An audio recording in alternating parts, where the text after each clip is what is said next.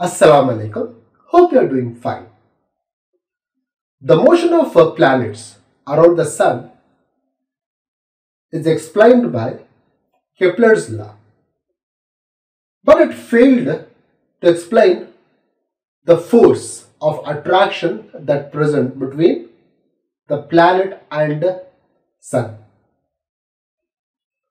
So it was later deduced by Sir Isaac Newton with the help of Kepler's law and Galileo's observation, and it is known as Newton's universal law of gravitation. It talks about the force of attraction that takes place between any two body or object present in the universe. Suppose if you take two objects of mass m1 and m2 separated by some distance r, then the force of attraction that present between them is deduced with the help of law of gravitation given by Sir Isaac Newton. Now in this video we are going to discuss Newton's universal law of gravitation. Let's get into it. To understand the law of gravitation, I consider two objects, object A and object B. Here the mass of object A is m1 and the mass of object B is m2. These two objects A and B are separated by a distance r, distance small r. Now, according to Sir Isaac Newton, every object in the universe attracts another object with a force of attraction. I represent this force of attraction by letter F. So, according to Sir Isaac Newton, this force of attraction is found to be directly proportional to the product of these masses, that is m1 into m2, and it is found to be inversely proportional to the square of distance between these masses. That is, F is inversely proportional to square of distance. Now here I have used two things. If you look at these two expressions, you will find the same symbol mentioned here. But I call this one as directly proportional, whereas this is called as inversely proportional. So what is the difference between them? Let me tell you. When I say directly proportional, that means the quantity which is present on the left hand side increases when the quantity mentioned on the right hand side of the expression increase. Suppose when this increases, this also will increase. If it happens so, we call this as directly proportional. If the reverse thing occur, then we refer to this one as inversely proportional. Here, when R value increases, F value will decrease. So, F is found to be inversely proportional to the square of distance between them.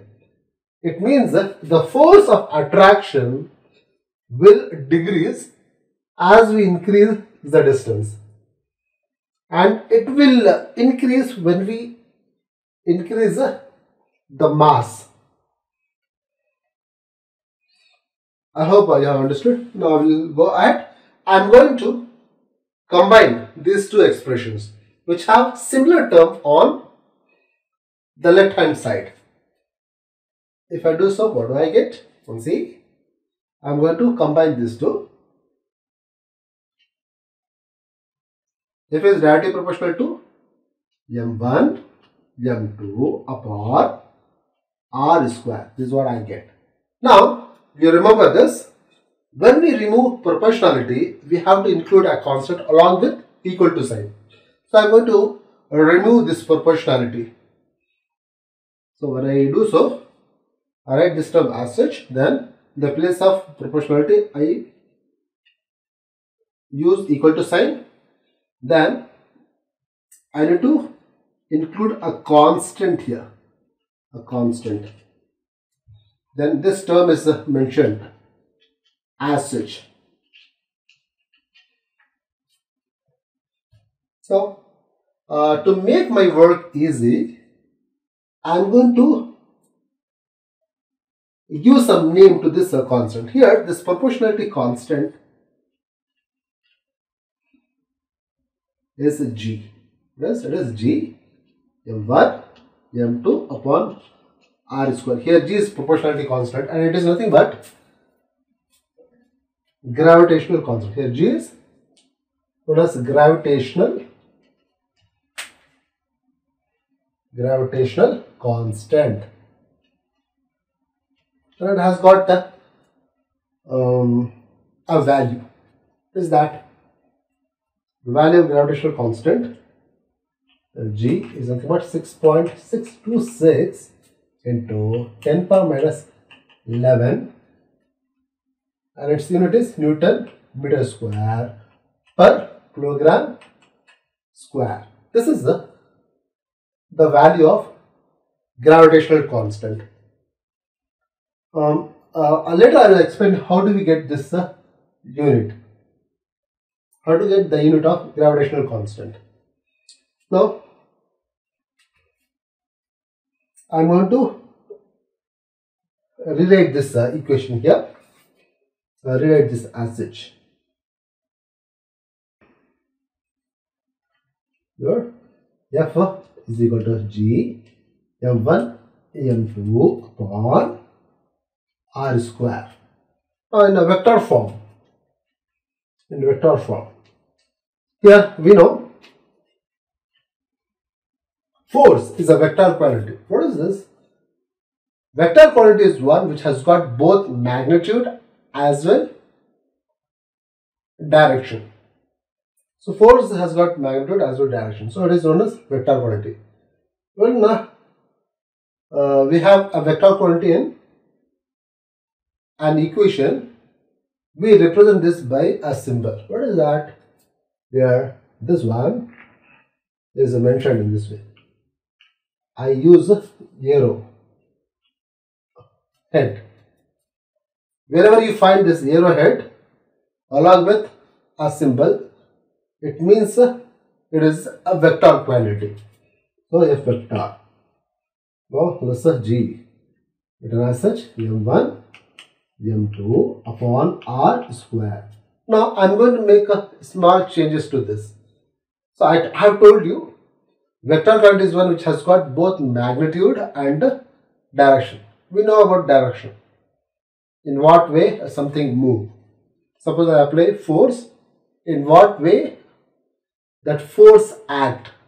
Whether it moves from right to left or left to right. That is the direction. What about magnitude? Here magnitude means size or quantity. You remember this. Magnitude means size or number. I can say a force may be 10 Newton, 30 Newton or 40 Newton. Here 10, 20 or 40, whatever. These numbers represent the size and it is actually magnitude. I hope you have understood. Now, when I use the vector symbol here, I have to represent the direction.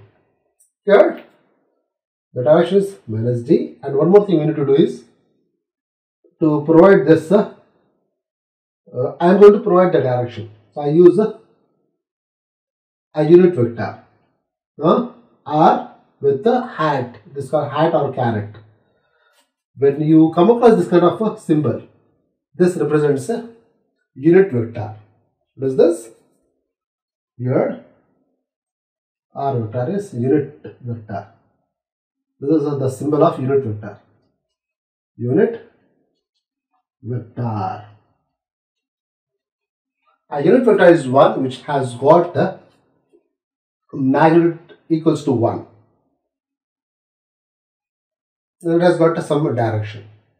I repeat, unit vector has got magnitude equals to 1 and acting in a particular direction.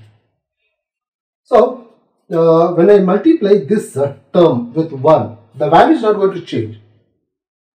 So, what I'll get? I'll get a direction, but the value or a magnitude will remain same. This is what we have done here. And why do we have minus sign here? This minus sign represents that the force, that is the gravitational force, is attractive in nature and it acts along the line which connects these two objects or bodies. I repeat, here the negative sign represents that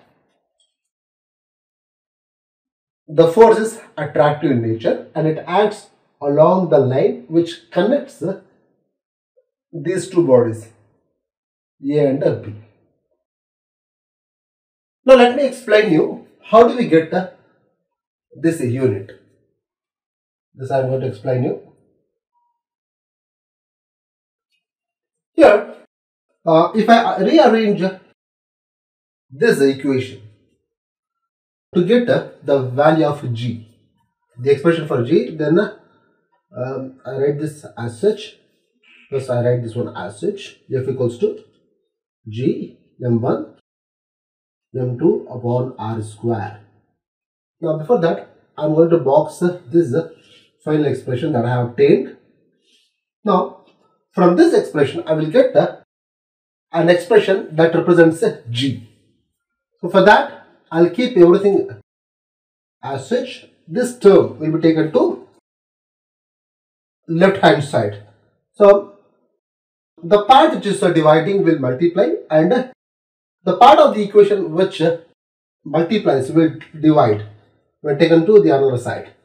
So r square will multiply with f and m1 m2 will go to denominator.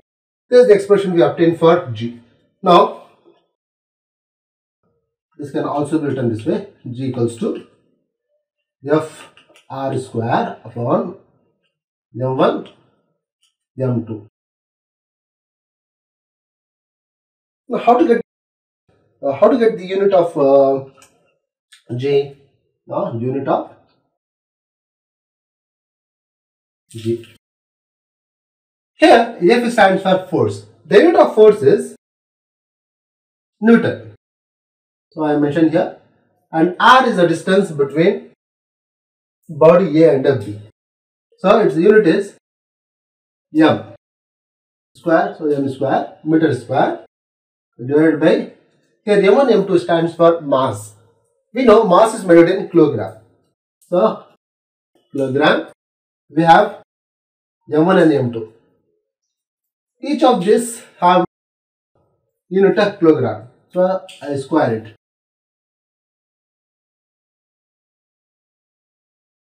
The unit obtained is this, can be written as, now if I take this term to numerator, I'll say Newton meter square. Now I'm going to take kilogram square to numerator. What I will get? Kg upon minus 2. This is the unit of gravitational constant. I hope this video is useful. If you have any kind of doubt related to the topic, kindly put your question in the comment section. Thanks for watching.